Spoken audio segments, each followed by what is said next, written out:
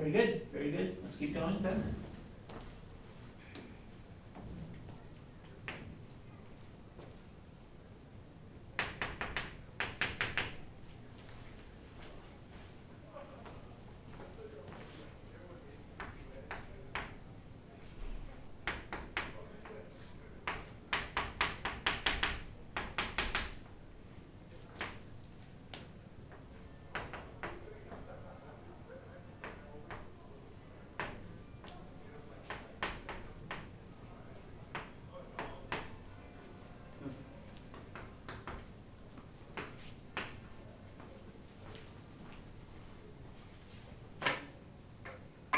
Very good.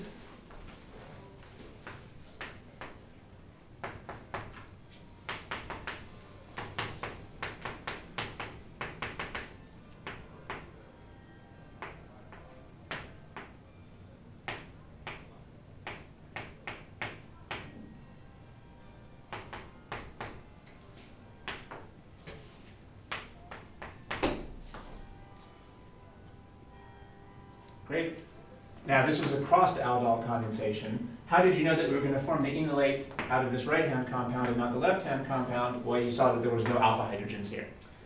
Now, there's still one more question. How do we know that when this forms an enolate, it's going to prefer to attack this aldehyde instead of attacking another version of this ketone? After all, only some of these are going to form enolates. So how do we know that these enolates are going to prefer to attack the aldehyde and not the ketone? Because of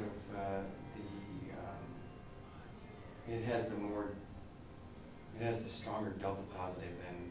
Who has the stronger delta positive? Aldehyde. That's right, because it doesn't have this an electron donating group here. This has so many electron donating groups that it's not very electrophilic. So this is a well set up crossed aldol condensation where we really only have to worry about one major product. This will form an enolate, and this will be the electrophile. And I noticed that you're actually recopying these models when you're doing this. That's a good habit if you're having any trouble with this, just to follow the models so you can match things up. Yeah, that really helps. And you're putting in numbers. That's a good idea too. The first step here is just to show the alpha carbon attached to the asterisk, and then the numbers tell you who the alpha carbon's attached to. It's attached to the number 1 on one side, and it's attached to the number 3 on the other side. That way we know we got the right carbons. Okay, well, we spent a long time on aldol condensation because that's sure to be a major topic on the exam. And now the next thing that you need to do is go forth and do many practice aldol problems on your own. So hopefully you have a lot of those that were assigned to you. And hopefully at this point those problems will make sense, so the answer key will make sense if you get stuck on this. Yeah, I wasn't feeling too strong about this, but I feel much better that we spent so much time on it. So. Good. Well, another really important topic in this chapter is the Claisen condensation. So let's move on to that.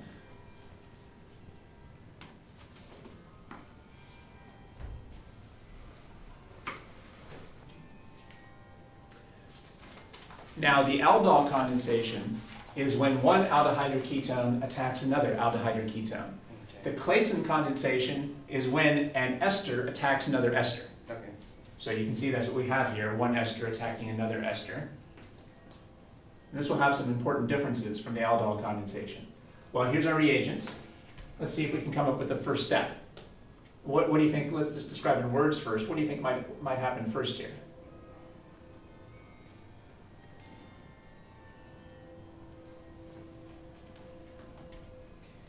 You're going to get a deprotonation of an alpha hydrogen on an alpha carbon. Yeah, so far it's very similar to the aldol condensation. Let's show the mechanism and the intermediate from that step.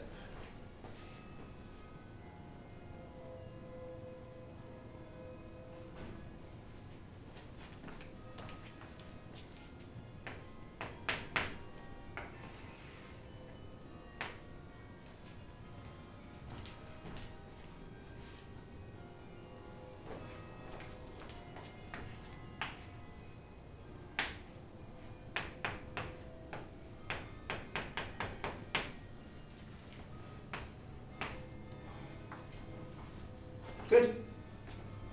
Any ideas about what might be a reasonable next step? Then the nucleophilic carbon is going to attack the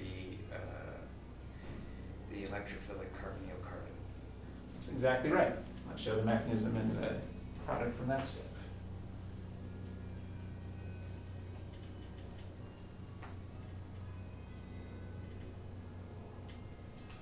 Right.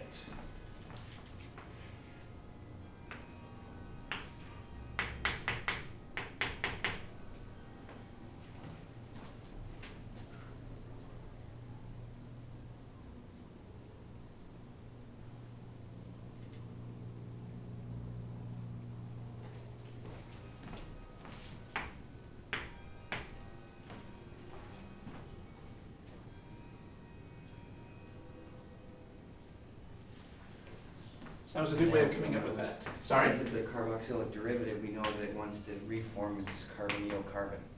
Great. So there's going to be a leaving group which I identified. Great.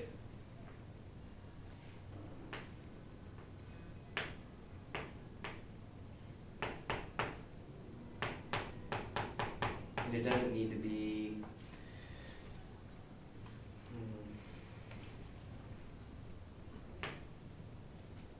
So you put in some numbers that helped you to make sure you weren't adding or dropping carbons here. So this is a complicated intermediate, but you got this correct. You saw that the alpha carbon here is attacking our starred carbon, and then you use the numbers to get this right.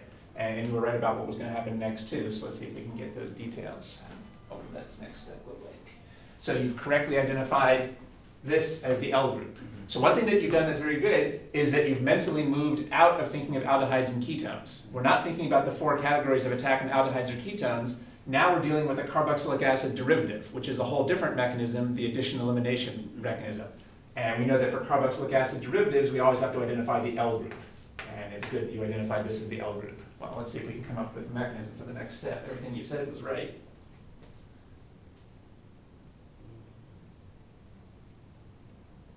That's fun.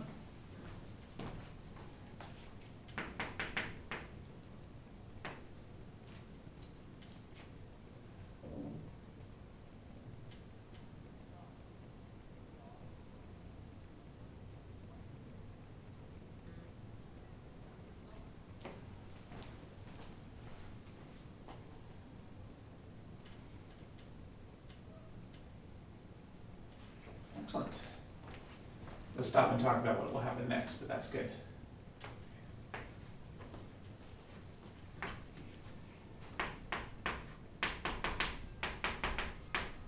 well, we still have another,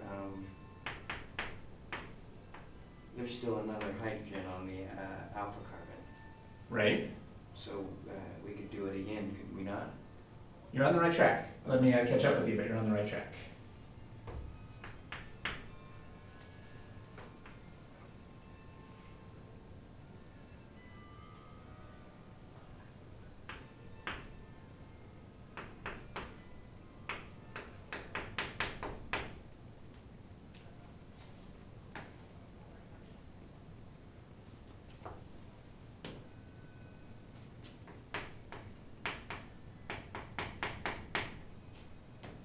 Okay, that was good. And what did you think might happen next year now? Another deprotonation. Yeah, that's actually right. So let's show that.